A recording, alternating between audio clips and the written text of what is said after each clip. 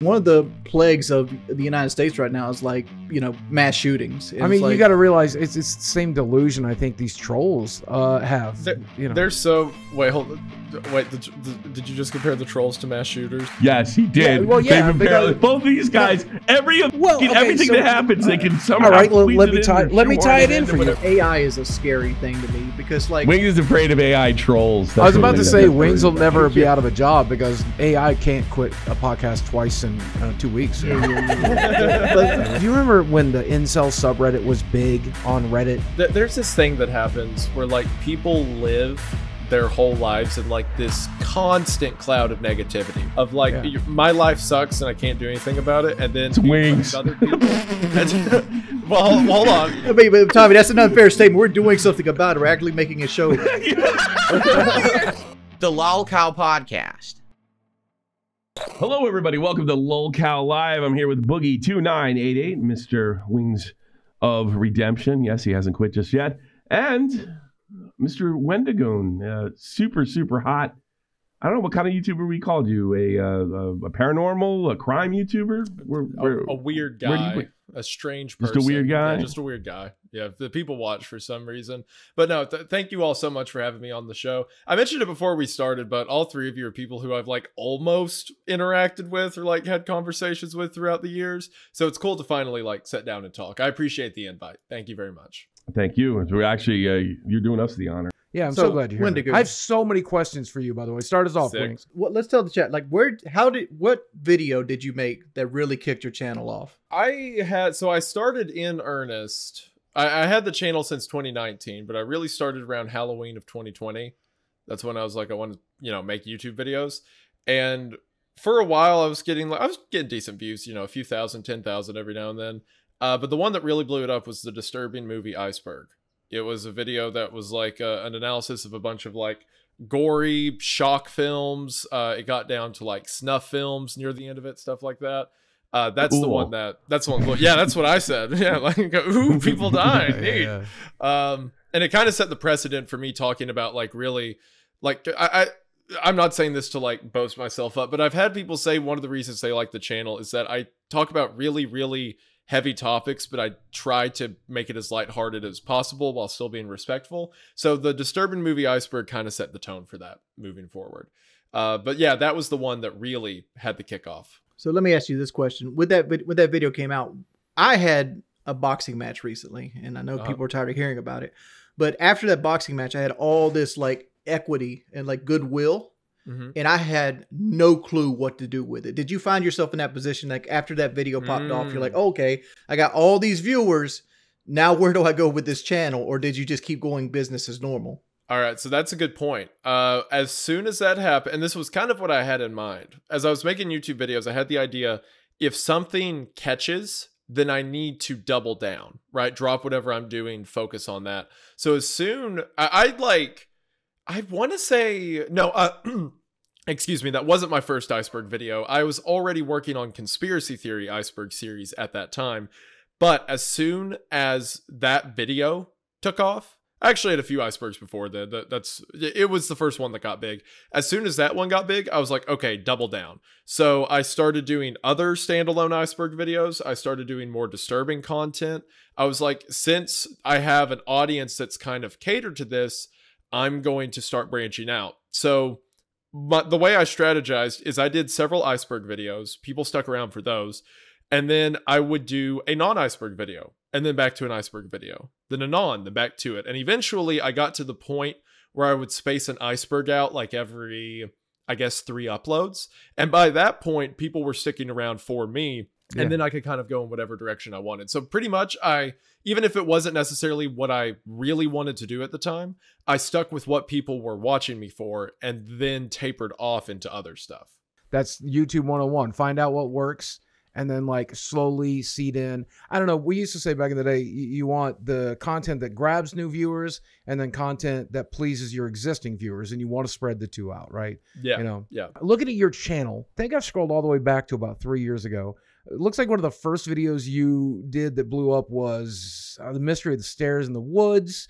the true horror of Local 58. Did you delete a bunch of videos before this, or is this like really your original uploads? So the first upload I have is the GunTuber tier list. There was one upload before that. So like I made this channel in 2019 just as something to like hold videos on. There was one video I privated before then that was just me and my friends like shooting a rifle a few times, just like us goofing off.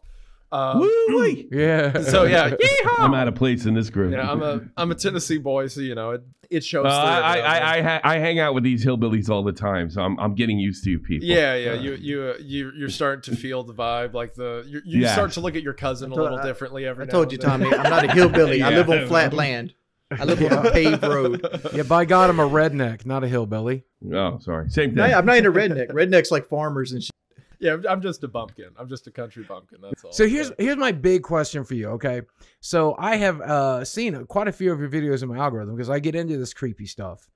And I guess I have two parts. Number one, how is this for your mental health? Researching this, like, I'm seeing Unabomber and all this other stuff. Like, well, that's a fair question. That's a fair when you're question, looking at like this cops, true crime stuff, when you're looking at, because all right, story about me. I listened to a podcast called Haunted or something like that. My very first time listening to true crime, it got recommended as a comedy podcast. And there's this true crime about an axe murderer who killed a family. And then next to the body of the children, they found bacon grease because they presumed he was using it as lubricant. And I'm like, I listened to this video and I'm like, well, I'm never listening to true crime again. I hate everything about this. That's a very, very comedy podcast for sure. Very comedic, right. Yeah. But like how that's got to bother you, doesn't it? Like looking into the darkest parts of the internet, darkest parts of humanity at this point. Yeah. I mean, it depends on the topic. There's been a few times that I've like, I guess, researched for a video for a while and needed to take a break because it's a lot. Like right now, I'm reading about my next video. Plans change, but my current plan is the next video is going to be about Jonestown. So I'm reading a lot about like what he did to a lot of the women and like kids at the compound, and it's a lot. I don't know anything about that, but I heard the Kool-Aid was good. Yeah, I heard it was to die for. Yeah. Like I'm reading about that, and it's a lot. There's been a few videos that I've just like totally dropped for a while, then come back to. Like I did a video about Unit 731. I think it was like half a year ago. At this point. That's the Japanese people, right? Yes. The people behind the sun. Yeah, that's some fucked up shit right there. Yeah. So I actually wanted to make that video like over a year ago, and I did all the research and I sat down to record it, and I literally turned on the camera and sat in front of it and was like, I can't do this video right now. Did you watch the movie? Yeah. I'd seen the movie, funny enough, actually in the disturbing movie Iceberg. I'd watched it then. But like what really got me was reading about like the actual reports of like the women and stuff, what they went through and everything. And it was you know heavy. What the most up thing in that thing, like for people don't know, 731 was a Japanese military base that would take people from Manchurian China, and they would take them on rail carts to this secret base, and they would do experiments on the human body with these people to try to further research into helping their soldiers be better acclimated for like winter, things like that, and just trying to figure out how much somebody can. For example, they'll put a person in a pressure chamber, and they'll keep turning the pressure up until things happen, note what happens, and they'll just keep doing it till the person dies, and they'll do it multiple times to try to see if the results are the same. The eyes pop first, whatever it is. And like one of the most fucked up tests I think they did was like they would take a person and they would lather this cream on their arms, and then they would dip their arms in water and then put them in a freezing cold freezer until their arms was coated with ice, and then they would take their arms and dip it right into boiling water. And it's like, wow. It's like, the funny thing about this is I use Unit 731 as like a... And you bitch about being on our podcast. I use this as a linchpin that karma doesn't exist, because like a lot of people in Unit 731 actually lived in America and died in their beds because the United States government paid for the secrets that they learned through these testings. Yeah, they pay. It was similar to Operation Paperclip. That's where we paid off all like the German scientists after the war to help us with the rocket program. The similar things happened with like a lot of the human research that was conducted in Japan. Yeah, it's tragic. It sucks. So like I'll read about stuff like that. I need to take a break. I took a year break to make that video because I wanted to readdress it and not just cover it for sensationalism, because at the time I originally was going to make the video, I was doing it because like, oh, this is something disturbing, this is something that's gross, I bet it'll get views, and I didn't want to do that. So then when I readdressed it a year later, I was looking at it from more of a historical standpoint. How could we let this happen? How did this happen historically? And I felt better about it. But to answer your question, Boogie, a lot of the times I need to take breaks. I'd say overall, like I try to separate what I read about from like, you know, spending time with my wife, my social life, stuff like that. Just keep, you know, work and family separate, so to speak. But yeah, it can be a lot depending on the topic, especially when there's like, you know, images and videos attached. It can be heavy, but I mean, I'm still here. I made it this far. Right. Yeah. Just How many subs you got now? I think it's 3.4. I'm looking at it right now. 3.4 thousand. 100. But the reason I was asking that is like, do you ever think about maybe hiring other people like editors and like researchers and things to help streamline the process? I've thought about it. I've got one editor. Her name's Caitlin. If you're watching this, love you, Caitlin. I'll never say that to her face. But she is great at helping me. She's also been a friend of mine I've known since high school, so it was natural. Like I started doing YouTube, she edited, so we started working together. She edits about half my videos, I'd say. She also edits the podcast I have with Meat Canyon, Creepcast. So like she helps me out with all that. But as far as like the research writing side of it goes, to me that's the fun part. That's the part that like I'll sit down and I'll go through these articles and police reports for days, and I'll connect dots and stuff. Like that's what keeps me going. So I'm kind of hesitant to hire people over there just because I enjoy it. Could I put out more content if I did? Probably, but I was going to tell you, I just got back from Scotland and I visited Count Dankula, and I was in his really fancy schmancy workshop. And I imagine I don't think he's completely removed from research, but boy, it's a big load off. You can sit around and f off and drink beer and play D&D all day if you have a team. It's quite nice. It looked like a good time in there. Well, the reason I was bringing it up, Tommy, because of Blair, Illuminati.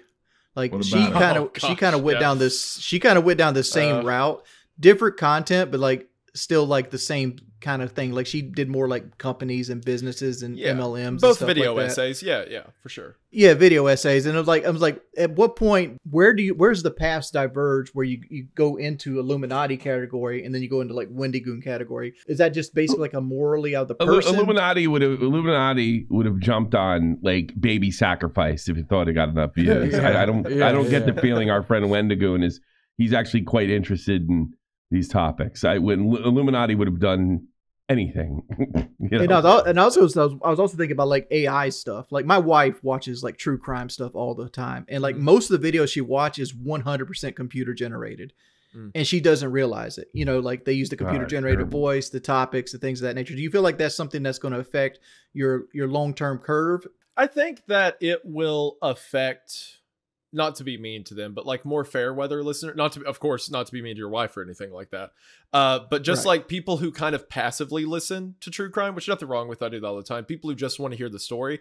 I think it'll affect that. But I also think there's always a market for people who want a personality, right? Like someone who's going to talk to them like they're interested, someone they have like this, I guess, parasocial connection with. I think and you do that really well in your videos. Your videos are very much you presenting the content, not just the content. So I disagree with you. I think those terrible videos are, if you're never going to hook the passive fan, they're actually probably good advertisements for channels like yours, because if you want to learn more, you're going to go to somebody with the personality and has more detailed information, and doesn't sound like a robot. I mean, I'll say these AI generated videos are starting to get really good because God, they're so bad. I can pick them out like you can realize they're AI generated, but they're getting really detailed. I think they might get detailed, but there's always something wrong, and there's always something out of place, some language that's out of place. And that's what I was about to say. Like 3 minutes into a video that we were watching,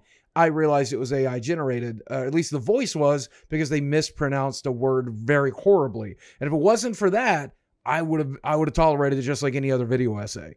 What I'm saying is, if you're going to get into it, look, one of those videos, 10 minutes tops.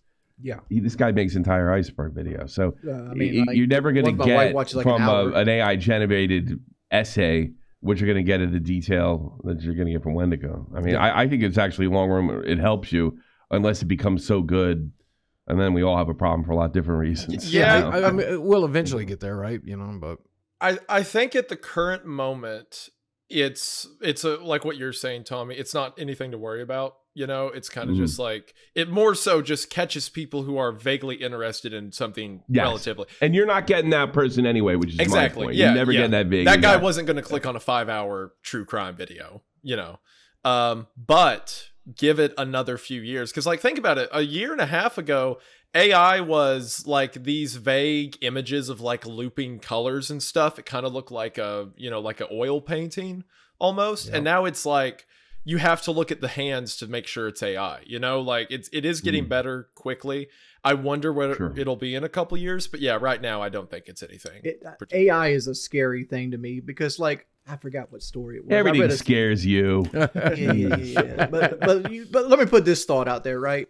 AI has come how far in a year and a half? It went from a stream of colors to like being able to replicate art to the point that like Burger King and McDonald's is using AI generated art in their advertisement. The thing is like, how long does it take a calculator to do complex math? So if you take that length of how long it takes a computer to do something that it's learned how to do, it can think so much faster than a human. So a problem that might take a human an hour to figure out might take a computer less than 3 seconds. So like it gets to the point where it can learn and create like an algorithm within itself. It can actually be Terminator at that point, right? Like it can start figuring out and having an actual thought process. Like when does sentience become a thing? It's kind of like the singularity question, right? Like when does tech get at a point that it's like self-reproducing? It just keeps learning to a speed we can't keep up with. I don't think we're there yet, but I can see the pieces in place for how we could get there. I do worry about it sometimes. Wings is afraid of AI trolls. That's what we're going to do. I was about to say Wings will never be out of a job because AI can't quit a podcast twice in 2 weeks. He'll be good. He'll be good. I will say it is funny, like full respect to everyone here. I don't mean anything, but it was funny when Wings DM'd me. He's like, "You want to be on the show?" And the last I saw was Wings quit. I was like, "What?" Don't worry, I got contacts with Turkey Tom. I was like, I better get in touch with Wendigoon in case he dips out. So we had a backup plan. So here's a big one for you. You also make a lot of stuff about cryptids. I've seen UFOs and stuff. And I don't know if you know this, but Keemstar is all in on UFOs right now. Like he's a true believer. He's Fox Mulder in this house. And it's making the rest of us insane.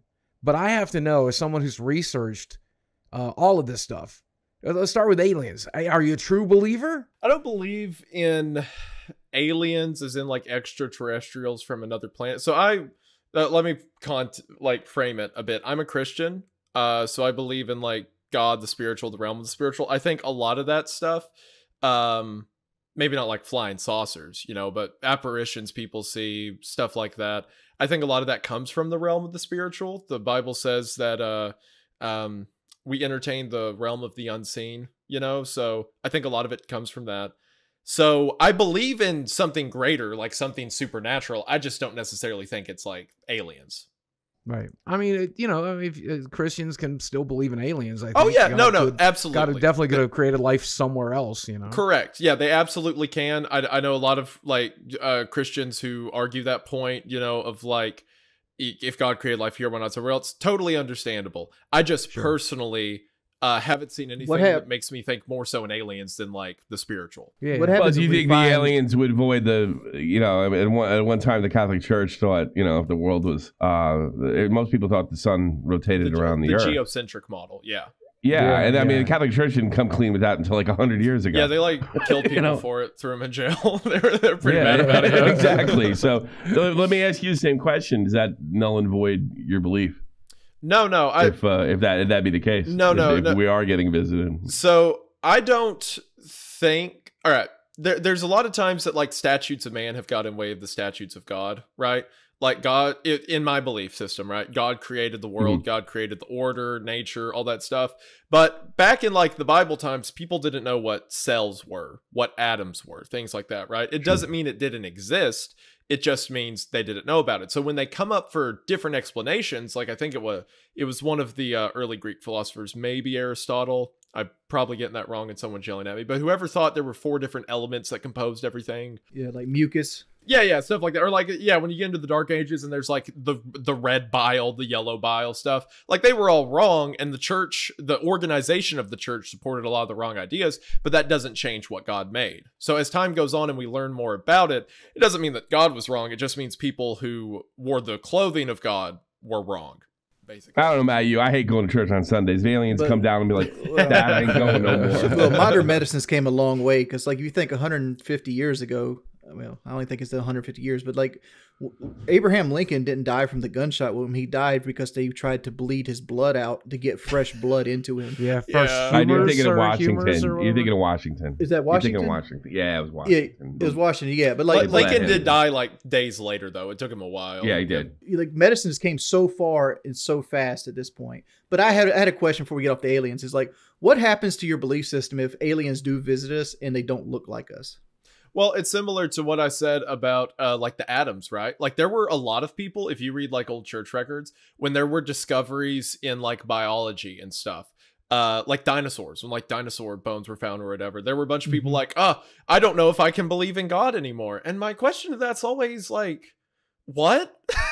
like if God created the world and the universe and everything else, and like there were things about it we didn't know yet, why does finding something else about it change your idea of God? Like, for example, I said I don't believe in aliens, right?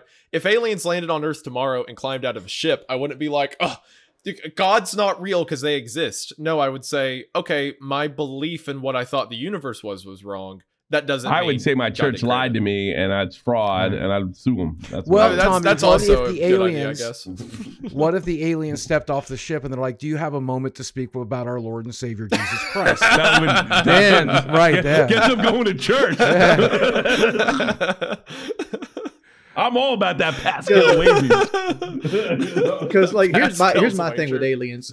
I believe aliens exist. I just don't believe they've ever visited us. Yeah, the chances, like, if they do, because there's so many stars showing up. Because there's so many stars and planets out there that could possibly be in the Goldilocks zone of their potential star.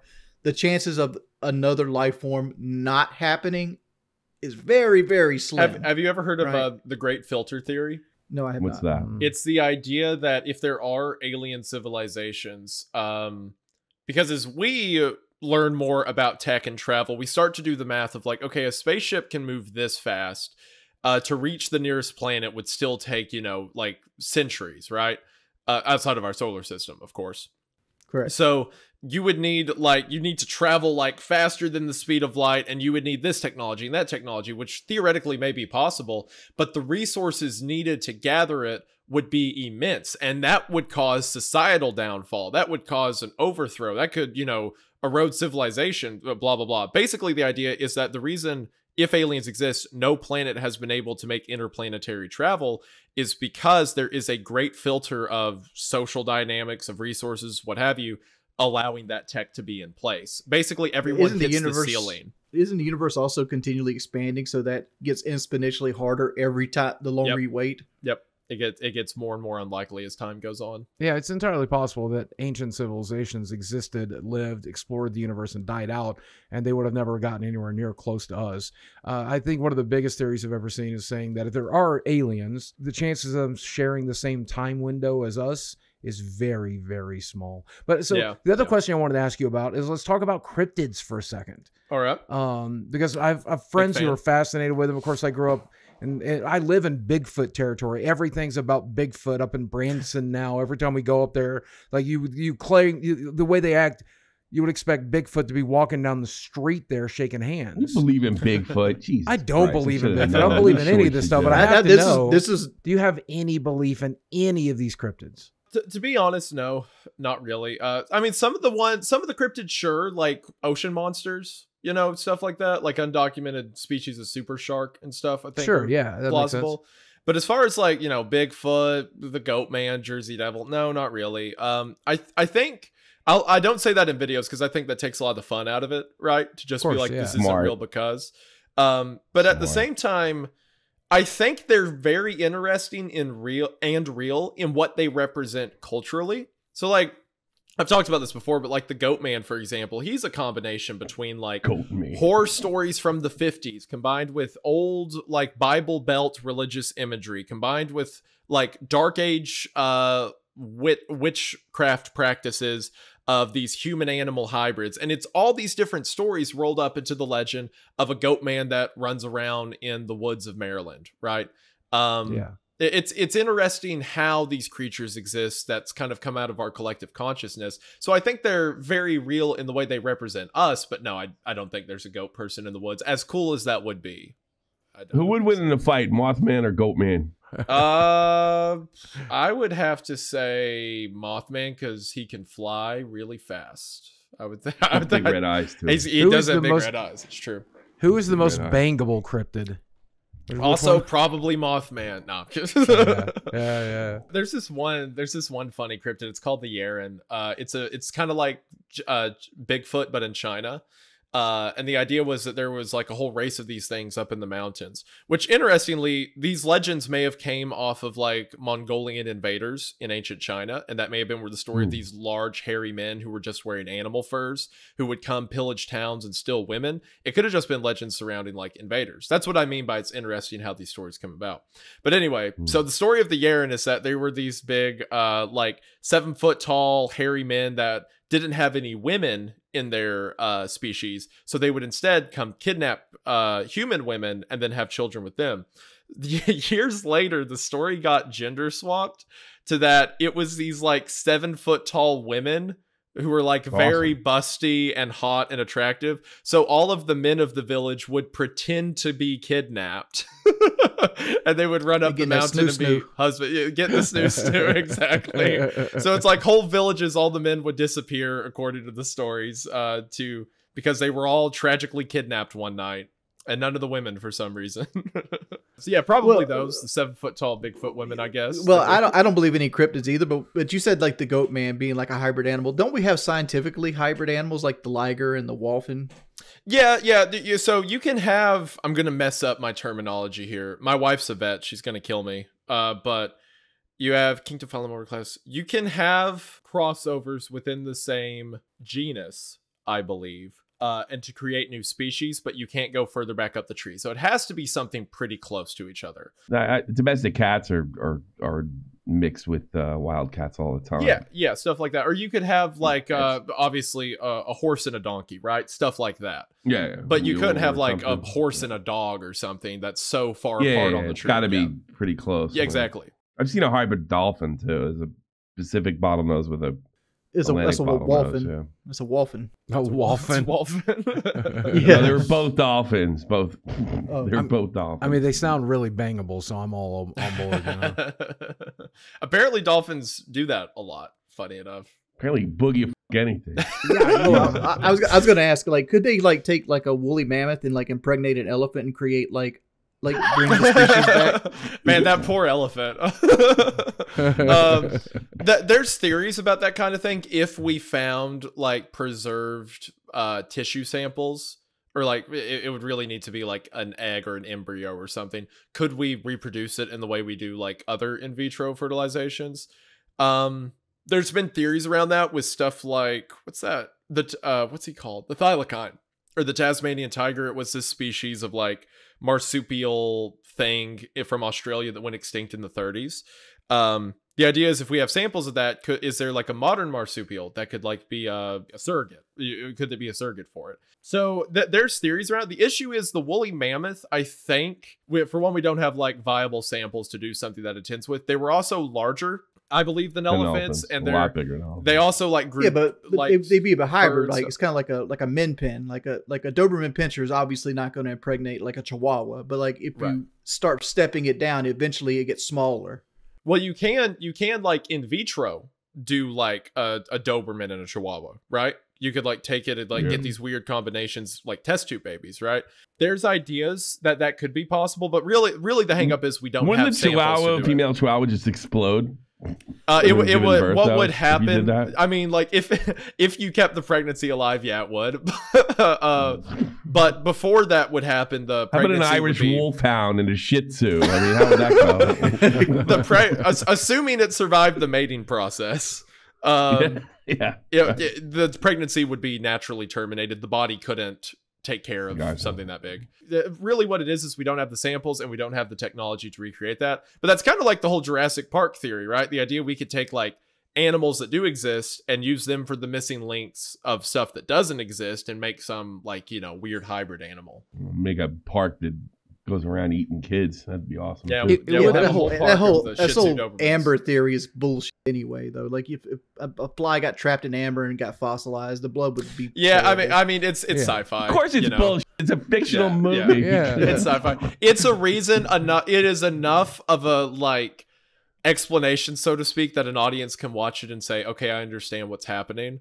But that's all Yeah, it yeah, is. Yeah. that's all. It's a tool. It's kind of well, it's not a trope, but it's enough science to get people. Okay, now I can swallow the rest of this. Yeah, bullshit. yeah. Right. It's like, Yeah, all right, yeah. let's Yeah. get to It'll the get to the dinosaurs eating the lawyer on the toilet. That's what I'm Yes. here for. Yeah, exactly. Yes, because of the fly and the amber. Yep. There you go. Yep. I'm good. I mean, hey, I was there. I'm like, all right, works for me. Let's go. It's in the Yeah, amber. right. We're good. Yeah, because if they don't say that, then it's like, where the these dinosaurs come from? Yeah. I like in the movie how the dinosaurs like started switching their sex almost immediately without any kind of like evolution. Like it just I'm Yeah, just it gonna took be a like female a now. day. Yeah. Yeah, it's like good lord. You think it would take like years of in mating real for it life to happen? In real life, that species of frog they're talking about that can switch their sex if they're in an environment that doesn't have the opposing gender. Isn't that called the Alex Jones? That's what he was talking about when he said the frog's gay. He was talking about some frog that could switch its sex. Oh, right? how bad is this? I thought you were making a joke about Alex Jones himself. I'm sorry. Well, no, Alex Jones, like you know, people. It sounds like a complete insane maniac when he goes to turn the frog's gay, turning the but frogs gay, apparently yeah. he was referencing a frog that can change gender, and usually, I guess they have situations where they change gender because of chemical. Like he was talking about pollutants that could do that. And he just said they're turning the frogs gay. Yeah, so what happened, if I recall correctly, what happened with that story is there was like some kind of production facility that was pumping chemicals into the local water supply. And normally the frogs would like change gender in that environment because if there's no females, but they weren't able to, so the male frogs were trying to mate with other male frogs, but they couldn't obviously because the gender never happened. So that led to Like Alex prison. Jones' breakdown of him. It was yelling. like prison. Yeah. You know, it's kind of like the amber. It gets me through, and now I understand. Yeah. You know? Yeah, see, there you go. That's why the frogs are gay. Got me in the door. Now we can get to him screaming about 1776 commencing again and everything else. Yeah. Yeah, that would be awesome too. Yeah, you guys should have him on. I think that'd go well. Alex yes, Jones? Oh please. yeah, Yes. I love Oh, yeah. Alex Jones. For I sure. kill Oh, for Boogie, that. Boogie and Wings are a bunch of left wing kooks. They start arguing with him and start yelling at him. That's why it'd be a great Something episode. That's why it'd be fantastic. Boy, well, let's start with you. Come to think of it. I mean, I'll be honest with you. Throw something at me. Well, I'm definitely mid left, but Alex Jones, I would just love to wind him up and let him go, man. I mean, he's fun. Good Lord. Like it's He's wild entertaining to as hell. watch. Yeah, like obviously, like damage done by like accusing parents of being crisis actors and stuff like that, which he's admitted, fault to several times since. Obviously, there's times where like it goes past fun into damaging, but hearing someone yell about the frogs are gay now is It doesn't funny. hurt nobody. Exactly. Yeah, it's just funny. $1 billion from him and his cat. I think he paid. Yeah. It was like $1 billion. Yeah, no joke. So we discovered that you don't believe in any of the cryptozoology. Have you ever researched something that you didn't believe in going into, but you started to maybe it would be real, or there's a possibility of it, or is that just a non sequitur? No, that's happened a lot. And like, I'll go into something like, oh, well, it can't be that bad. And then it is that bad. The vampire attack in the Philippines was one of those. What's that? So So you went into that and you thought like, okay, you went into there's no such thing as vampires. You thought, maybe there is vampires. Hold on. To clarify, I think it was a comment or it was a tweet, something that said, remember when the CIA pretended to be vampires to kill a bunch of people in the Philippines? So I saw that and I'm like, okay, this is clearly like exaggerated. This didn't happen, whatever. And then I do the research and I'm like, oh my gosh, the CIA pretended to be vampires. Can you give me a little like just synopsis of this? Yeah. So basically in the 1950s, during World War II, government put together a group of operatives to keep track on the Axis powers. And that group was known as the OSS, the Office of Strategic Services, Operation, whatever. Anyway, after World War II ended, they had compiled this whole think tank of like foreign intelligence workers. OSS is a precursor to the CIA. Exactly. Right? Yeah. So the OSS becomes the CIA. And immediately, America's next concern was Russia as soon as the war was over. The Southeast Asia became like a chessboard for Russia and the US. Like, this is my ally, and they kept flipping. Eventually, Vietnam came as like a symptom of that. But one of the islands that had a strong communist regime in it was the Philippines. And America wanted influence there. So there was several years of the United States performing like these shadow hand psyop tactics, things to convince the people to turn from communism over to the United States, what have you. Eventually, there was this group called the Huck Rebels, which was basically like a group of farmers who were fighting against the power in the Philippines at the time that was pro-America. So the CIA started doing all of these weird tactics to get rid of them. They would take a plane, like a little biplane, and attach speakers to it and fly through the clouds on a cloudy day and play like the sounds of a god cursing them in their native tongue to make them think God is mad at them. They would paint eyes on trees to make them think they were being watched by some forest demon or whatever. Anyway, eventually they figured out that the people of the region had a legend of a creature called an aswang, which is like a vampire. It's like a resurrected vampire or whatever. So one night, this group of CIA agents waits for the Hucks to do a patrol around. They had like a patrol base set up on top of a mountain, and they were doing like a nightly watch around the perimeter, and they grabbed a guy and drug him off the trail, and they stabbed him in the neck with an ice pick twice, and then hung him upside down to bleed him dry, and then threw him back at his post. So whenever his guys come to look for him later, they find him drained of blood with 2 puncture holes in his neck. Americans did that. The CIA did. Yeah, we did that. And it worked. The Hucks took off the mountain. They abandoned it the next day. The CIA pretended to be vampires. So there's stories like that where I go in like, this didn't happen. Then I'm like, okay, this happened. The Martin Luther King assassination was similar. That I'm like, it's probably not a conspiracy, and then it absolutely was a conspiracy. It's the only one that I do believe is a conspiracy. Yeah, that one's like, because they have the I think the first time I saw it was on Unsolved Mysteries in the 80s, and I guess there was a group of, I mean, what's his name? Like the shooter ended up in England with like $200,000. Yep. That doesn't happen on. And you know, I think I don't think it's like really even harebrained or magic bullet like to say there was a conspiracy. But the conspiracy wasn't.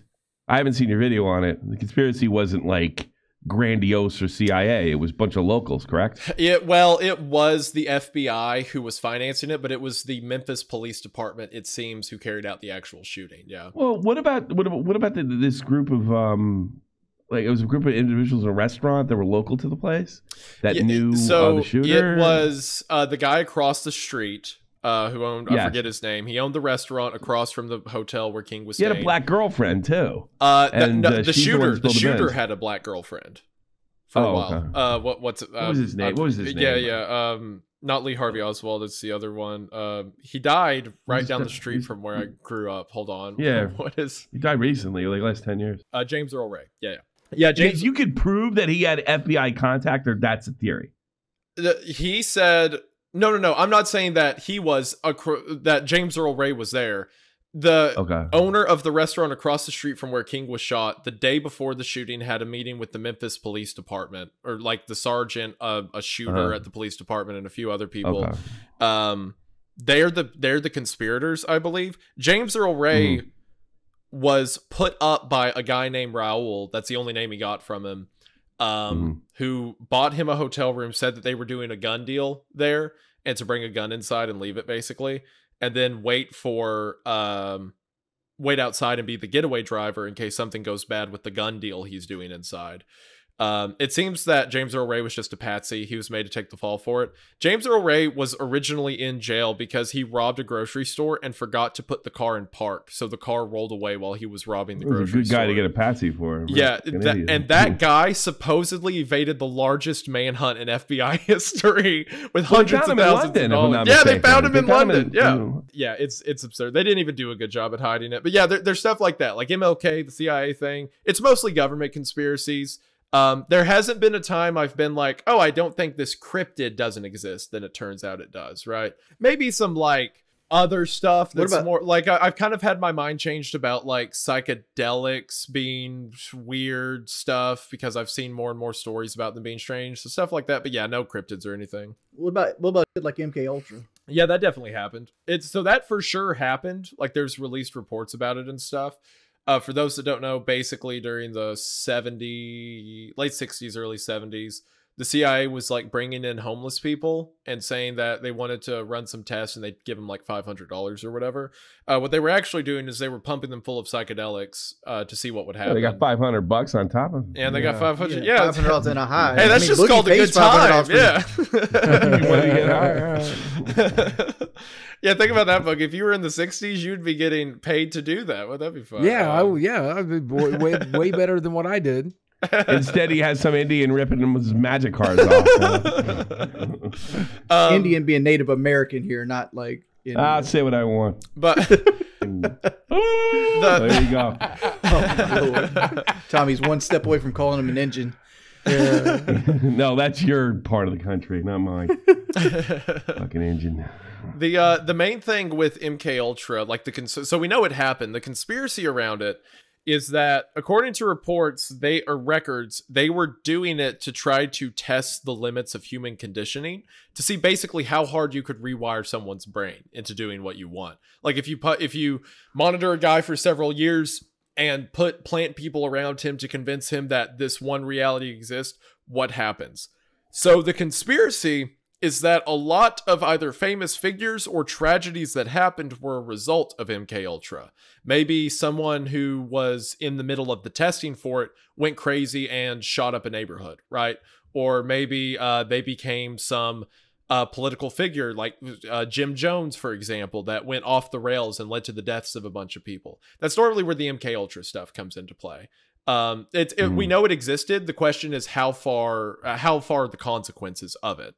What did they learn? Is there any evidence of that? They learned pretty much a few. Well, I mean, it was a lot of 60s. Times governments do this and they realize there's nothing that bears no fruit. From their like research, it seems like if you torture someone enough, they'll say whatever you want them to say. That seems to be the bulk of it. But like suggestion's a powerful tool, dude. Like you ever see those prosperity preachers that will be like, yo, sow the seed, put it on a credit card today, and God will give it back to you 25 Yeah, but that's down south. You dummies fall for that shit. No, dude, so many people fall for that. There's this guy named dummies. Pat Robertson. He's dead now, but like he had this Christian Club network. Used to watch it. Yeah, smoke pot and watch Pat Robertson. You watch Pat Robertson, but like human suggestion. It's like the reason I brought MK Ultra up because like one of the plagues of the United States right now is like mass shootings, and it's like how many of these are actually one people... of the pretty big reaching theories of a lot of modern shootings. All MK Ultra. It all can't be MK Ultra, but the fact is that like how is it happening over and over and over again, and why? There's been purely several psychological reasons. It doesn't have to be conspiracy theoretic. Because it's something that exactly why. I'll give you a very simplistic answer, and you should know this as a YouTuber because you get attention. It's guaranteed attention. You're dead. But if you're crazy, you don't see it that way. Yeah. Maybe you convince yourself, I can watch everybody freak out when I'm dead like a ghost. You're dealing with people that are rational. Here's the thing, like people believe like the world is like slowly getting more and more violent, which I don't believe at all. I think the world's getting more and more safe, right? Like from like the 1960s to now, like crime is down dramatically. But like in 1960, you didn't have people walking into schools and like shooting them up, but you do now. And what changed from that span of like 50 to 60 years? Because it's an event. It's an event. Everyone, it's event. I think it'll actually go away when the media stops reporting on it like it's an event. Yeah. And actually, they're starting to do that. Or there's just so many shootings, they can't cover them all. There's that YouTuber who like killed his dad recently and then uploaded the video of like his severed head to YouTube. And like he generally thought he was starting an event. He's like, you know, we on the right, we need to go out and we need to mass murder all government officials and they're all traitors and you know. My dad and my stupid bureaucrat dad. Yeah, right. He started all by killing his bureaurat dad to get it taken off. Boogie, you really played into my argument perfectly. There you go, Wings. Well, I'm just saying. Other than here's what you see, Wings. You see a bunch of people getting killed for no good fucking reason. That's not the way they see it. No. I see he killed his lifeline, and now I got to take care of him. That's what I see there. I mean, you got to realize it's the same delusion. I think these trolls have. You know, they're so wait. Did you just compare the trolls to mass shooters? Yes, he did. Yeah, well, yeah, because they managed to get both of these guys. Everything that happens, they can somehow squeeze it in and shoehorn it into whatever's going on. All right, let me tie it in for you. The Christchurch shooter was a Kiwi farmer, right? He posted and live streamed all that stuff to Kiwi farms, right? And he genuinely thought Christchurch is. Can you? Christchurch is a place in New Zealand. Shooting. He also used to say really nasty things about Boogie and Kiwi. Oh no, I don't think I was on his radar. Yeah, I'm pretty sure. No. But I'm just saying, these guys think they're doing something. They think they're doing something. They think they're making the world a better place by picking on a random YouTuber they saw one day. You know, they generally think they're changing the world. About that, Buggy. I see where you're coming from, and that they think that acts of like evil are gonna fix stuff, right? Obviously, I mean, you agree it's like different scales, but of evil, right? Like, no, it's the same scale to that. It's just like killing kids. Obviously different scales. But I know you know. In my defense, I did get called a bad name once, and that was as bad as baby murder. That was as bad as a mass shooting. Baby murder, of course. Yeah, but people like the Christchurch guy, like there's so many different factors that amount in a monster like that, right? There's some deep sense of social displacement, of personal displacement. There is years and years of conditioning through being told that this is who the enemy is. This is what the problem is. And then that combined with hate and negativity around you, it eventually results in someone saying, yeah, if I kill 50 people, that'll make the world a better place. There's so many factors that go into evil like that. And honestly, like to what Wings mentioned about like, where was this happening years ago? I think it was happening. I think it was just different, right? Like there were more there were more serial killers. Yeah, it's not like a kid never went to school in the 50s and didn't smoke his teacher. You probably could find 50 examples of that in the 50s. Or maybe even more, you know. There's one guy I almost made a video about. Again, it was one of those stories that's so tragic I didn't want to cover. In 1947, a guy like in New York State, he was a school teacher, just decided to go plant 2 bombs under an elementary school, killed like 110 kids. Just felt like it one day. Like I think it was happening. It was just the way it was done and the tone around it was different. But I think that kind of evil, that kind of I need to take away from the world because in my head that fixes it. I think that's always existed in some way. Yeah. Oh no, I agree with you. But I think what Boogie was this seems to be like Columbine reruns over and over again. Yeah. Whereas the cases back then, like the evil's happening, but they're drastically different. Whereas this particular evil constantly repeats. I mean, I think goes over and over. Yeah, that's true. I think the fact that we made Columbine such an event, made films about it, movies about it. I think that's. I was into it. I was reading everything. I was like, if Wendigoon was around, I would have got his take on it. I bet you watched the Michael Moore film, didn't you? And then I realized I was a part of the problem. I don't know how many kids I killed over the years reading all that shit.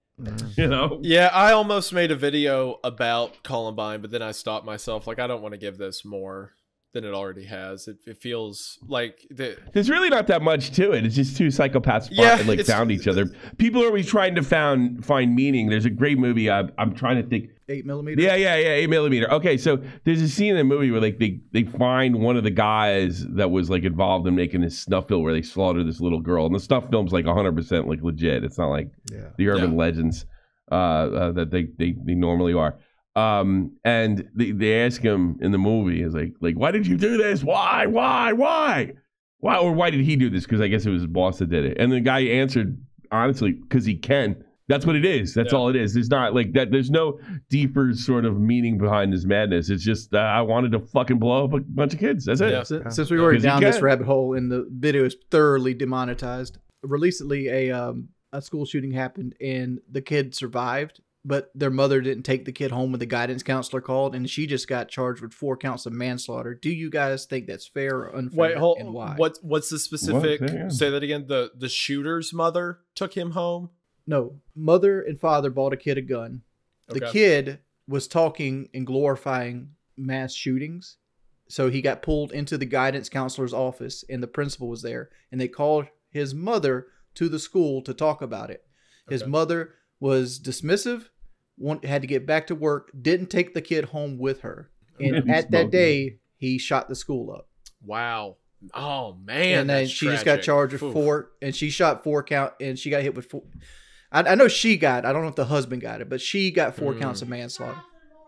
I don't know if manslaughter's the right charge on that, but there's definitely some kind of like criminal negligence or something. I could see that maybe. But you can say that with the school too, right? Because they could have expelled him right then. And I would be interested in learning the specifics of the case because again, you telling me right now is the first time I've heard you didn't take your kid, you didn't throw him the out and call the police. Yeah, exactly. I wonder what the dynamic there was. Like, did they know he had a weapon in the school? I assume not, because that would be that's the linchpin. She knew he owned a gun. They didn't know he had a gun. Yeah, nobody knew he brought it to school. So if that was the case, that again, this could be first time I'm hearing it's through you. So apologies if I get something. He's right. I just read this like an hour ago. Okay, all right. He's so pretty much right. If a kid has a gun hidden in his backpack or something, they don't know about it, and the mother knows he owns a gun, and then they pull the mother to the school and say, he keeps saying he's going to shoot people, and the mother drives away, then he pulls the gun and does it. Yeah, I think something should happen, I feel, to the mom. I would defer to the law. I would defer to the law. Like, what legal responsibilities does somebody have like that? Because, and if it doesn't fall under the law, I think she should get off. But I mean, I know if my kid burns down a house, I could be held legally and maybe even criminally liable, depending on the circumstance. The only reason I bring this up is because this is the first case I kind of like remember this happening. Because like, did the Sandy Hook mother get any legal? No, she got killed. She died first. So she got killed. Okay. The shooter. So what? It was the mom's guns. They were in a safe that was unlocked. The son took one of the guns, shot the mother, went to the school, and did the shooting. Somebody sent me a video of that kid doing DDR in an arcade. Oh. He's just staring into the camera. Sandy Hook shooter? With the Sandy Hook kid? Dancing. He's dancing. Adam Lanza. Yeah, somebody sent me a video a couple years ago. I don't know what I did with it, but it's clearly Adam Lanza. It's not like faked or anything. And he's just staring in the camera with that. I mean, one ugly kid, man, let me tell you. And then next thing he was doing DDR. Tommy's going to hit on me on this, but like I feel like a lot of these issues, they fall into the same category of severe male loneliness. Like, I feel like there's an epidemic of like men that don't feel like they're good enough. I don't disagree with you on that.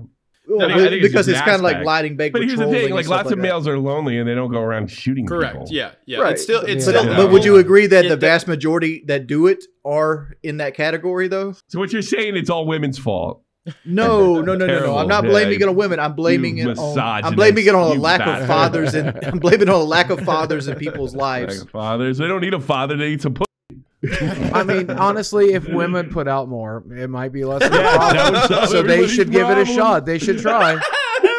Yeah. The whole problem with the world is women and not giving out and thinking about it. Like, could you imagine like that's what Biden runs on for his second term? Like, I think it's a great. You might. Have you seen him lately? Dude, Biden has no chance to win. I don't know what platform Biden's gonna run on, but the good news is he doesn't know either. They haven't given him the folder yet. Do you remember when the incel subreddit was big on Reddit? And do you guys ever go read that stuff? And you can see it archived to this day. Wendigoon, I would love to see you make a video on that stuff. But they are like right next door to school shooters. They are like the mental illness Olympics they were having over there. There's the oppression Olympics. There's this thing that happens where like people live their whole lives in like this constant cloud of negativity, right? of like Yeah. my life sucks and I can't do anything about it, and then 800 other Wings. people. And, well, hold on, to give some credit. You got them and, both. Welcome to Lolcow Podcast. and then. I mean, but Tommy, that's an unfair statement. We're doing something about it. We're actually making a show. He got you there.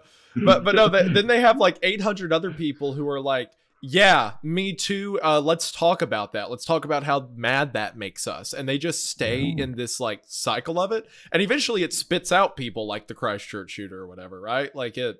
Yeah. Sure. Yeah. Yeah, it's tragic. I don't even know how you moderate that, because you can't be like, okay, people aren't allowed to be sad, right, online and talk to each other, but it's just No, it's I really can unhealthy. moderate that. I'll make them unsaid real quick. Yeah, it's What, just, you go to take him to the house up in Amsterdam? Yeah. No, just beat them till they smile. that's You know, if you beat a dog, he just shit behind the couch, Tommy. I don't know. I was in the army. I saw it work. And all of a sudden, everybody's Yeah, I seen it work too in Full Metal Jacket. Where You get, up, and all of a sudden you're smiling. You still do. In fact, you'll do whatever the fuck they want. What? Hey, did we just talk about that? You just torture somebody until they tell you whatever they And then want. they get- Well, I bet you exactly, get them yeah. to do whatever you want And you to. were in the army, so Tommy wasn't part of MK Ultra. So therefore, I was, yeah. so, you've Tommy, probably mentioned did you this ever haze before. anybody in the army? Hayes? Yeah. Nah, I just picked on him like I pick on you. That's about it. yeah, So you've did you probably see a mentioned hazing this- or anything like that? That's a college thing. That's not really an army thing. Oh, I'll just ask you because like the Full Metal Jacket's reference, because like they. Hey, I think the I was in 11 Bravo, so like the infantryman. So I think the infantry, that's more an infantry thing. I wasn't infantry, so maybe I know your brother probably did, so not me. No. He never told me about any of that. I was just wondering if that was actually a thing. Like if somebody keeps Actually, we all fucking up- sucked each other's dicks. How about that? There you go. Hey, we got engaged. I mean, like you can go off base now after boot camp. I've got a bunch of friends in the 82nd, and I can confirm that they did in fact haze a lot. And, like, yeah, 82nd. I could see that at the 82nd. I came to Germany with fucking water slides and fucking German. It's totally different. You know? A bit different than Afghanistan, but same thought, same well, idea. Yeah. I went to Iraq, but then I watched those 11 Bravos, and I waved to him. I was like, "Hey, good luck, guys. Have fun. Go get them. I'm gonna go drink some fake beer." You know? So, is there anything you want to plug while you're here? Oh, no, I will say, What's he got to plug? You $1 million episode. Why don't you plug us, motherfucker? Yeah, Well, I understand that, but like, go subscribe to we the do have an Lolcow audience podcast. that might never heard of him. Like maybe his podcast. Wait, is it? It's Lolcow Live now, right? Because Lolcow Podcast Yes. is the one that got stolen. Yes, yeah. because DSP screwed And, that yeah. up. Oh, the other guys. I forget. Yeah. Not, I don't know. I blame DSP for everything. Yeah, I do got a couple more questions for you. Of Is course, there yeah. ever been a legitimate snuff film? I'm not talking about a filming of a murder. Has there ever been a legitimate snuff? Because I looked into this. Admittedly, it's been about 20 years. Every road I came down to the end to, which is what 8mm is about, strangely enough, is there really wasn't. Now, that may have changed since I looked into it. Is there a snuff film? I Or are they mean, just urban it legends? depends on your definition. Like red rooms, Made to entertain, like graphic murder, to aim to titillate. I'm not talking about like Mexican faces- well, cartel faces death. videos or anything like that, right? Yeah, that's how I'm talking about. Or just a filming of a murder. I mean, you can call the JFK assassination a murder. Has there ever been a snuff film that you found? Okay, so there's no red rooms, right? Okay. Or anything like that. But there is. I don't want. I'm sorry to the audience who wasn't aware of this. There's this specific genre of like photography that is. I believe the word they use for it's like hurtcore or something. Maybe I'm thinking of like when it's on animals specifically, which is a whole nother can of evil, right? Yeah. But there's specific genres that are like torture combined, and some of those I've heard stories of like people getting like skin filleted, people getting like an arm cut off, stuff like that. Have you verified it though? Is legit? I've seen yourself? like screenshots, Or you don't do that? People Are you- talk are you- about it. are I've you, seen like like- screenshots people talk about on boards, but no, I haven't gone looking No, okay. for it because all of this stuff Gotcha. is like Fair next enough. door to actual illegal material. So I can't Gotcha. verify it myself as existing, but from Fair enough. communications online, that's the farthest I know about. I do like internet red rooms, the idea that like there's these dark web live streams where you can pay to watch someone get murdered. Those don't exist. Okay, It's normally that's what I people trading around videos of like cartel decapitations or stuff like that, right? Gotcha. Most of the time. Now that being said, there, Okay. like I said, there's some cinematography that gets to that level. You would think it's a snuff film. Yeah, gotcha. Yeah. Yeah, Okay, you know, so it's still in the urban legends area. Yeah. isn't it really that's fascinating okay. what people like enjoy? Because I'm about as vanilla as it gets. I think a lot of times I feel like I won the genetic lottery. I can't imagine getting off to that. That's insane. I think about this a lot. Funny enough, How do you be 400 pounds and be a vanilla vest? Everybody you. I have a question. I got a question for Boogie about this. Yeah. Boogie, you were like a porn website administrator for one, weren't you? Yeah, I did it from I did it from like mean? 98 to 2004, and So like when I it was saw it. blooming, so like you got in the ground floor, you should be a millionaire. But Yeah, no like, kidding. I was didn't lazy about didn't that too, affect just your like like YouTube. subscribe at all, like having to see all this porn you're uploading Yes. and like categorizing. Yeah, people do not believe me when I tell them this, but it does nothing for me anymore. It's just a thing that exists. It's like videos of like a car I don't care to drive. It's just I don't care about it. I don't look at it. It's pointless to me now. And on top of that, I had to, like, a lot of the categories that I had to look at a lot of gay stuff too. And like back in the day, you had to explore like every link on the website before you would list it and make sure that everything was legitimate. So I had to look at that stuff. Well, I'm not into it. I sure as hell did not enjoy it, but it was part of the job. It was miserable. It was fun for about a month. And at the end of that month, I'm like, wow, this is just purely awful. I wonder with like a lot of people who have stuff like that. Like, sure, there's like harmless kinks or whatever. Like, even though I think it's kind of gross, like the foot stuff or whatever, it really doesn't hurt anyone at the end of the day, right? I think that comes from maybe like when they were an adolescent, maybe they saw something or caught a glimpse of something. Got crossed up in development. Something got crossed up, like exactly. Yeah. But then there's stuff like the torture stuff, the harm stuff that I almost feel like it has to come from a trauma of some kind, right? Like, I don't know how you get like someone screaming, getting cut up, crossed in your brain with pleasure. Yeah, unless that's just murder, dude. That's exactly. Just, I mean, yeah. I mean, I suppose I could. I mean, I'm pretty vanilla too in this area, but like, I suppose like I'm sure there's people that do BDSM, get their ass whipped or whatever the f they like. Yeah, sure, and sure. That's they live normal lives and they don't really bother anybody. For some reason, it like titillates them. They want to feel. They want to feel like they're doing something wrong. Like injuries. I think that's not a. You're just a maniac. Yeah, you know what I mean. Yeah, Yep. yeah. My I feel best like friend in there has high to be school something likes the there. cat of nine tails. Yeah, no, Yeah, like if you want to do not. that, do that to your fucking blue in the face or the ass, whatever. I mean, it doesn't Where really they matter. take like the leather whip and slap your back over and over again. I mean, like, if there's a lot of people who want to feel like they're doing something wrong, like that's exciting to them. Like, sure. And also go to work. There's and there's also people who like they like the sensation of pain, right? Sure. Like, again, you're not hurting anyone, but again, when you get pleasure out of seeing someone else get hurt, that's got to mean something. I feel. Yeah, I agree. Yeah. I agree with you there. Well, what about like Gotta the be a guys little- in like Vietnam and stuff that got addicted to killing people? You know, Never heard of that. you could. You never- Well, you I never think heard- he's you never talking seen about Kill Shot? guys. Addicted. Well, Like, yeah. I gotta kill somebody today. I mean, come on, man. No, I, you mean, never I do seen- some bad. I do some bad motherfuckers, man. I never heard of anything like Maybe that. not addicted. Maybe he didn't mean addicted. Maybe No, he that's means the more so word they like use. They miss there's a- combat, right? They miss the thrill of it, so to speak. Yeah, There's but that's the same thing. You could also miss bungee jumping and jumping out of airplanes. That's like the same thing, you know. They missed the people rush don't of know it. Those type of soul. Yeah, that's a different kind of. It's not about killing people. It's about going in and going in, getting in and out clean.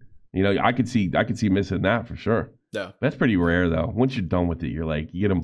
Well, Wait, more how so- would you turn that off? From most guys I know, Lots of guys do. And I actually, as a veteran, I really resent people pretending that it's like a common problem that's like soldiers can't turn it off. My uncle is a Vietnam vet, and this bullshit is put out there, the kind of stuff that like Wings is talking about, and everybody, oh, you're crazy. Like, you must like killing. You must not be able to handle yourself. Tons and tons of soldiers have done this for generations. They've turned the switch. It goes on all the time. It's not like, I'm not saying like PTSD isn't a problem and there aren't kind of issues, but every kind of situation where you'd be able to point to, or here's where a soldier went nuts. It's the exception, not the rule. You could have more kids that never seen combat shoot up a school than you will find a soldier doing much the same thing. It's actually quite rare. You got a valid point here. I think most of the time, like when I talk to guys who were in combat and stuff, which obviously Tommy has more experience with that than I do, I didn't see combat, but I've been around talking to guys who did. Yeah, I'm sure you know more than I do. But most of the time when I talk to them, it's not that they miss the actual, like, the fight, the killing of it, so to speak. It's that camaraderie. The camaraderie is so fucking addictive. Even if you like, it's like being on a sports team and everything goes right. It's the camaraderie. Yeah, yeah. Michael Francis says that. He's a former mafia guy. That's what he misses the most. It's so male camaraderie is fucking addictive. I was talking to Fred Baker. He's a pretty big. He did like JSOC stuff like that, like, you know, a quote unquote cool guy operator. And I was talking to him while we were on the Stalker movie set, and he said most of these guys just spent years where, you know, day to day they're waiting to get shot at, they're waiting to blow up, and they've got a guy next to them who they know would cut an arm off for him, and then they get home and they can't trust their taxi driver. Like, that's what they miss, the friendship of it and stuff. And I get that. You're on the Stalker movie set? Yeah, the Stalker Shadow of the Zone. Yeah, were you in that movie? I was the co-writer. Me and Evan wrote it. Oh, because I was going to ask you about the Iron Lung thing, like, and what you thought about that. Yeah. The movie, I forget his name, David. It's like a European name, Schwarasky. He's the guy who made Dusk. Schwarmasky. Yeah, but they're doing a movie with like Markiplier and like Jacksepticeye. Yeah, they're all going to be in it. I'm very excited for that. My friend Airdorf, the guy who made Faith, he went out to that set and like talked to them, everything. He said everyone there was super kind, nice. I'm excited for the film. But yeah, the Stalker film I co-wrote with Evan Royalty, and I may or may not pop up in it. We'll see. But it's mainly we got like actual actors and stuff like that, like trained people. And Fred Baker was there as our like weapons consultant, because there's a lot of scenes of guys like clearing rooms in combat. So he was like the consultant for the doctrine of it and all that. It was a really good time. But yeah, me and him got to spend a lot of time on set together. A lot of really cool people on that set. For those of you who don't know what Iron Lung is, it's a video game where you go into a submarine in an ocean of blood and you're like a prisoner. That's the basis of it. If you want more of that, you got to play the game. Yeah, it's a very cool premise. Very cool horror. Is it? Horror. Yeah, it's a horror project. And it's very well done. It does a lot with so little, and I think that's why it caught on online. But I love seeing someone, you know, obviously someone who like started something on YouTube or indie games like go as far as a film. I think that's great. Yeah. So are you going to move to film? So you've written a movie already? I'm sorry, I wasn't familiar with that. Oh no, you're good. It's my first foray into it, so no need to know about it. So Evan Royalty and Stephen Hancock are the guys who did the SCP films on YouTube, Overlord and Dollhouse. They invited me. I got talking to them, became friends. I had mentioned I had prospects of wanting to be a writer one day, so I co-wrote the Stalker script with Evan. So yeah, my long-term plan, like I enjoy YouTube. I want to keep doing it, but really my heart's in the storytelling of it, the writing. Can I ask a question? Yeah, of course. A clarifying question. Like the Stalker, we're talking about like the premise of like Stalker the game, or just a completely different aspect? No, it's based on the game. Yeah. It's a fan film around Stalker. It has no connection to the actual game. This is just a fan like indie project, right? But it's just our take on it. It's a film that's set like 15 years after the events of the games and like the fallout of it or whatever. It's just a fun like fan project. It's the game. It's not like GSC called us and told us to make a movie or anything. But yes, it's based on the games. So yeah, I co-wrote that along with Evan, and that went great. I loved being on a film set. That was so fun, and I would love to do it again. So I've got some stuff in the works behind the scenes, hopefully some more film projects. So we'll see where it goes. Is everybody done? Because I wanted to do like some rapid fire questions. Did Bill Clinton kill those 2 kids in Arkansas? Yes. Yes. If not directly, I don't think he did directly. I think he knew about the local police taking care of the problem, so to speak. So you're pretty sure that there was a weird one with the kids. There was a weird, but that, you know, they're on the list. They're on that that conspiracy list that I'm not. I actually made a video about those 2 kids. Yeah, I know you did. That's why I'm bringing it up. Gotcha. That's how I discovered you actually. Oh, cool. A couple years ago. Yeah. So, who's the Zodiac killer? I think Arthur Lee Allen. Yeah, probably. Pretty sure it's not Ted Cruz. The biggest, he's a close second. He's 3 years older than me. The real like nail in the coffin evidence, other than the fact the police suspected it was him from years, other than the fact he had a Zodiac watch that had the symbol the circle with the cross in it. I never found that to be convincing, the watch thing. But go ahead. I don't think it is on its own either, but I do think it's convenient that someone who identified himself as Zodiac sends the watch logo to the police. Like, sure, the watch existed, it was around, but it's just another like circumstantial evidence for the pile. How do you recognize? How do you reconcile the DNA test? There was not even a partial match with the Lee Allen and. I think it's just from the time period that it happened in. Okay. DNA was much more loose from the hips. Sterile practices. It was 2000s. It was late 2000s. It wasn't like the other day. I meant. My apologies. I thought you were talking about the old DNA test. I would chalk that up. Again, I could be wrong, but I would chalk that up to like degradation of the DNA. The evidence had been moved, passed around, changed so much.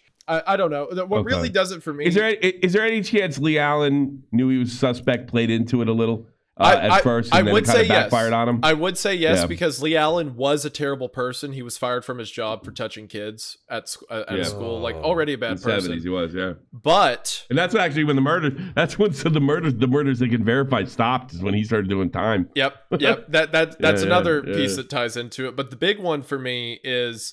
the Zodiac killer sent a schematic of a bomb he was building to blow up a school bus. And then whenever Lee Allen's place was searched, he had all of the ingredients and the same schematics to build a bomb. So, well, some people just like to make bombs. You're right. Maybe Lee Allen was just a good old-fashioned bomb maker. Had nothing to do with that Zodiac guy. He's definitely the best suspect. Of course. But I gotta be honest with you. I was so convinced. I read that book. I was like, God, I think it was 11 or 12 when I read that, the first Graysmith book. Yeah, and I've actually moved. I'm a little more open to him not being the suspect. I'm slightly open to the what's his name? It's the Kane. Kane. Yes. I'm slightly open to him a bit, but I still think it's Lee Allen. Too nuts. I don't think that guy could have kept it together for sure. But no, I think Lee Allen. The Kane I don't like because he was really wacky. Yeah, he was really wacky. And then that new guy who you remember last year, they said they found him or whatever. All the articles. That guy was also way too wacky. Yeah. The other one I heard was the although I don't buy it, but he definitely fits the description. Is the left wing newspaper guy. I know the one you're talking about. Yeah, because I could see him keeping it together. You know what I mean? He can keep it together. Yeah. I talked about this. We covered it on a podcast recently, and I talked about more there. But on the red thread, go check it out now. But I'll plug your stuff. That's very kind. That's very kind. But I talked about how I feel like the Zodiac killer loved the attention more than he did the actual killing of it, which is similar to what we were talking about earlier when Wings brought up the whole thing regarding like, why do they do it, like attention stuff. I think this was an aspect of that then, because he wasn't really good at killing people. He attempted to kill like 8 or 9 and got 5. And it was very sloppy. The only reason he got away with it was you believe the Jones case where the woman that jumped out the car, you believe that was him? Well, that's why I say like 8 or 9. I don't know. It could have been maybe, but I don't think it was him. I think he killed. I think he killed the. I don't think he killed the suspect they're sure about, and then he just went because he couldn't do it anymore. He was too hot. I think he killed 5 people. He got the dopamine from the media all the way. I guess the last letter was 78, right? Yep. Or that was a phony one or something. Yeah. So I think he got the high out of it. And then he wrote to the police saying he killed like 37 people. I think he lied. Yeah, I don't buy 5. that for a minute. Exactly. I don't buy that. All right, here's a rapid fire question. Does Bigfoot guard the stairs in the woods? He depends on if it's a work day or not, I'll say. Yeah.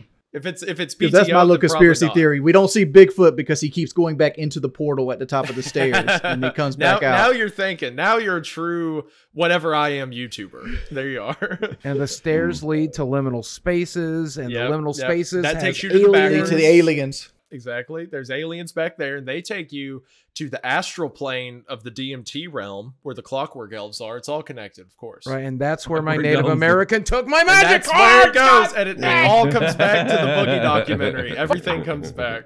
It's like the Ouroboros. Oh, no, there is one thing. We can't stop here. You almost got canceled recently. This is my territory. I had a brush with it, so to speak. It came by me. Yeah.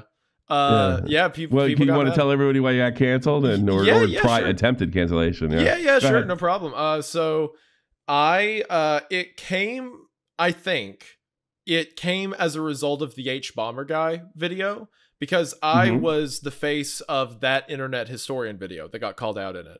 So a bunch of people started going through my stuff.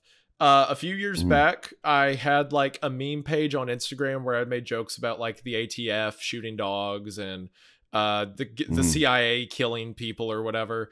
I had a bunch of jokes like that. It went by the name Boogaloo Boy, because back when I made that page, that was just a funny term for like a Boogaloo Boy. Yeah. Like you remember, you were in the military. I'm sure you. Now it's like it became like the far yeah. right. Now it became like an alt-right thing. Which actually, the reason I deleted that page is because when it started associating with that, I was like, okay, I'm out.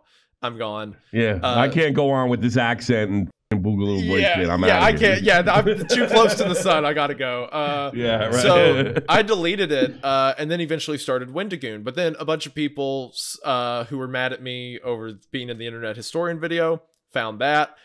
So they started saying, neo-Nazi. The one tweet I saw.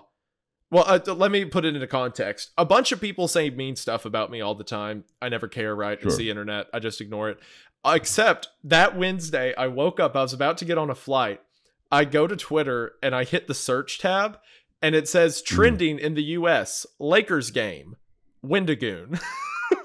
And when you went to Wendigoon, I was like top trending in the U.S. When you go to Wendigoon, the first tweet said, "I knew." What was it? It was something like, "I knew that Wendigoon was an incel, but I didn't know he was a straight up neo-Nazi," or something like that. I don't think people know what the word incel means. You're married. Like, you can't be an incel if you're married. Well, he just got married. Yeah. He just got married, though. Yeah. Hey, People call me an incel all the time. It doesn't seem to matter. I'm married 10 You years. have a kid. You can't be an incel. I mean, the word is the same as saying like someone I don't like, right? That's what they mean. That's by all it is. I get really offended by it. So normally I would never say anything, but someone who's never heard of Wendigoon before clicks the word Wendigoon on Twitter, and the first thing they see is neo-Nazi. So I'm like, okay, I'll say something. So I made a tweet like, "We've all had our fun, but no," and that was really the end of it.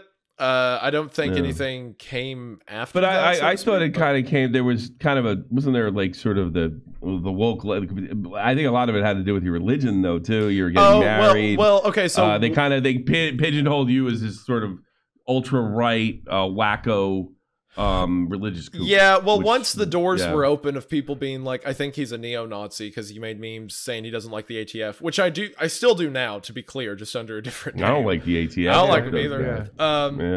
I think most people don't. But, once the doors were open on that, people were like, yeah, and also he's a Sunday school teacher. Also, he's married. And it just went. But I mean, it wasn't a real, I feel like I have stolen valor. As far as being canceled goes. So basically, you think women can't be men, men can be women. That makes you evil. according to Twitter, that would be the gist of it. Yeah, according to them. Well, Turkey Tom made a really nice video, kind of defending you. That was very kind of him. Yeah, I texted him afterwards. I think it shifted. Someone who I consider a friend has been getting some recently on Twitter from freaks, and I kind of think that I should be defending this person a little bit, considering that I care about how they're seen in the public eye. I do. It's always nice when because I've done this before. If you jump in the right way when your friend's cancellation, then you, like somebody like me, I can absorb just about anything. So I can jump in and then absorb it, and everybody focuses on you, and I know how to like wear them out a bit. Yeah. You know. It was very kind of him. I texted him afterwards and said I really appreciated it. It meant a lot. Yeah. It's cool. I was thinking about this earlier. One of the best parts of YouTube, like, obviously, I'm not gonna sound stupid. Like, the money, the career is nice, right? But one of the most invaluable things that I've taken away is like I've met a lot of people like Tom who have like been proven as good friends and good people, and it's relationships. Like, I live in time. Yeah, I live in Tennessee. He lives in. YouTubers are garbage, man. You're just like a religious nut, and you like. I mean, like, what am I thinking? What am I thinking? I mean, in my experience, most YouTubers will backstab you. Yes, he's right. You're right. I'm not saying Tom will, but you'll get backstab eventually. Yeah. And I have in minor senses of people like saying stuff. I like all these people. Get the not all. You're right. Hold on. Let me reframe it a bit. Some of the people I have met who I otherwise never would have met in real life. We live on opposite ends of the country, right? Have proven to be great friends, and that's something that I really appreciate. So Tom's a great guy. You got lucky there. Tom's a great guy. Tom used to call into my show when he was a teenager. Now he's a big shot. He came down to my wedding and he was sick and he just kept drinking pool water, so that's good for him. That's a very Tom moment. I'm not even surprised by that story. So basically, just to summarize, the reason you got canceled is because the internet was surprised that the guy who makes videos about the most f***ed up topics on the planet has a slightly edgy sense of humor. Is that basically what it comes down to? That's about right. Yeah, and years ago. Yeah. Idiots. Fucking idiots. I mean, that's what I mean. Like, I feel like I got stolen valor of being canceled because everyone was like, this is stupid, right? It's just the fact that for like a few hours, that was the top of the search bar that it got so much hate. But like the amount of people who came to support me was like 20 times people who said anything mean, and it really meant a lot. you send the haters to hate those haters, and then they kind of cancel each other out. And then they do my bidding for me, and Well, yeah, if you can send it's all about numbers and overlap at the end of the day. If you've got a group of haters and you can send haters their way to hate on them, and they just like, I don't know, it's all done. Yeah. I mean, it lasted like 24 hours. And that's if you're like Wings and you care. If you don't care, then it solves the whole fucking problem altogether. Right. Pretty much. You could just turn off your phone and. Oh, I was sitting there thinking like that shit comes back when you're Friends season 7. Like it's gone now because like at the peak of my YouTube career, nobody gave a about any of the thing that they care about now about me. Well, I mean that happens a lot. People will use old stuff, but at the end of the day, like I hope, again, easier said than done. I've only been on the platform 3 years. I hope that then I will have the same level of not caring about it that I do now. There's something to get you eventually. You just like don't turn into these two. Yeah, just basically study everything me and Wings has don't done turn into me. The opposite, and you will turn into me, a happily married man that owns his house. Hey, well, look. If that ever does happen to me, not saying Wings specifically, but if that ever does happen, I hope y'all are looking for a fourth host. So awesome, yeah, I'll be glad to have you. I hope we still got the show going at that long. Yeah. When you're on episode 485, I'll be right there with you. I don't know. I mean, honestly, you could be co-host next week if you just tweet some up shit tonight. Let's just get it over. Yeah, with. That's a good point. Yeah, hold on. Let me cook something up real quick. Let's go. Hey, Wendigoon, don't have any problems? Want some? Join our live cast. Do the live show. We'll find a problem for you. All right, everybody. Thanks for being a part of the Lolcow Live. We really appreciate it. Make sure you join our live cast on Tuesday, and then, I don't know, sometime around Sunday you'll get this. So thank you, everyone. Take care. Thank you all very much. Thank you all for having me. It means the world.